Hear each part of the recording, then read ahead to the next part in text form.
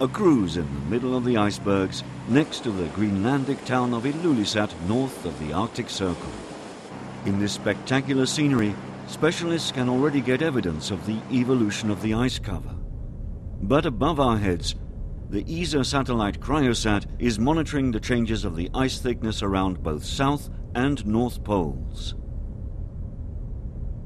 Well, Cryosat is our ice mission.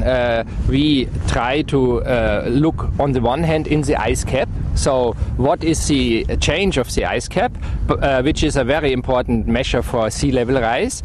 But we also want to look into sea ice coverage. Here in the Arctic we have dramatic changes in the sea ice.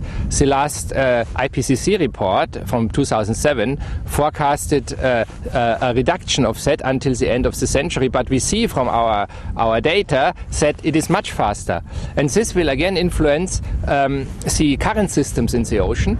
And we need to know what happens there. This is a very important parameter. From above, satellites have already confirmed as shown that the ice melting is speeding up.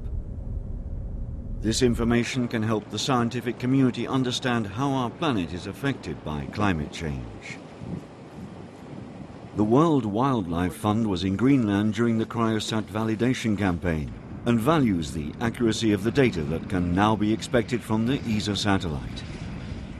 The satellite data are extremely important because this new generation satellite that you have just put in place and the groundwork you do here on the ice sheet really gives us a level of accuracy we haven't seen before. And since it's pretty evident that the change in the ecosystem is so far-reaching, it is important that we corroborate that evidence because it's important for the people of Greenland, it's important for protecting biodiversity, and it's important for policymakers because what you can do to help protect the Arctic ecosystem that is subject to so much change now.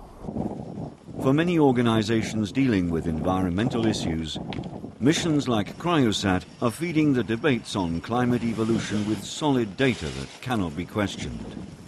The Netherlands, for example, are closely concerned by the potential sea level rise, as much of the country lies below sea level. This is why Prince Willem-Alexander of the Netherlands is very much interested in the Cryosat results and what it could mean for water management. Water management is very close to my heart personally, and it is also the survival of the Netherlands depends on good adaptation to what happens in the climate. We know the climate is changing, we know the sea level is rising. Of course we don't know how much influence of mankind is in it, but that is, from my perspective, not that important. That is for the scientists to decide. For us it's important to adapt to the new situation we're going to face in the next centuries. Thanks to Cryosat, ESA can now give the best data on the thickness of the ice sheets and their evolution. Solid tools for a better understanding of our home planet health status.